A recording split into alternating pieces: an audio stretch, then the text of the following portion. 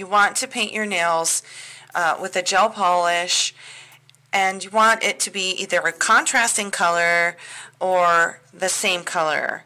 And I have a gel top coat on these nails. What I would recommend is coming in with a fine buffing block and just buffing the shine off the nails.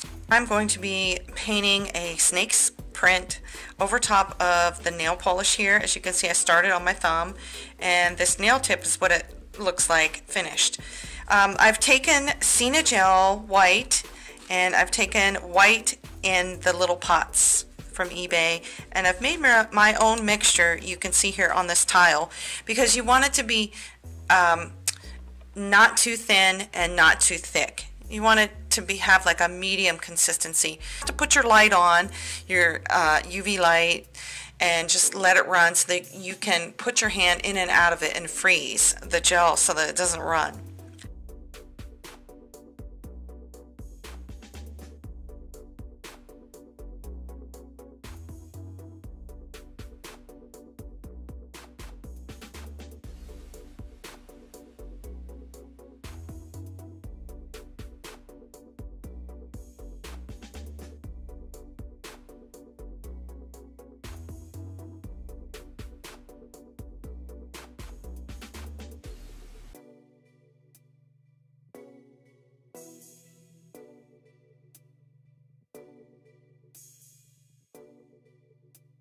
At this point, it doesn't have to be totally perfect and totally filled in white, because on your second layer, you can come in and perfect some of these lines. Like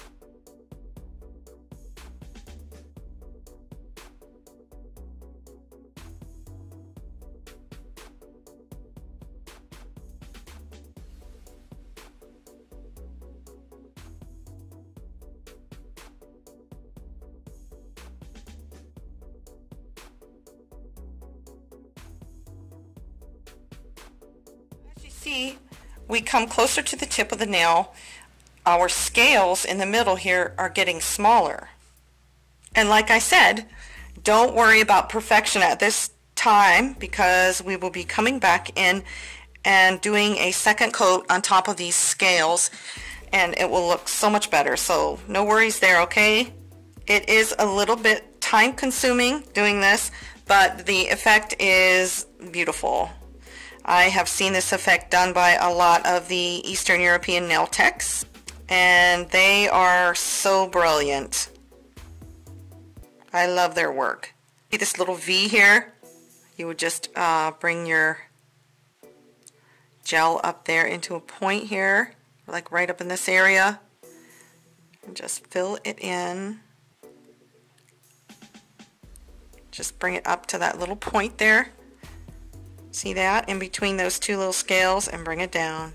As you can see, I've already came in and gave a second layer on top of the scales from here down to here. And we just keep going.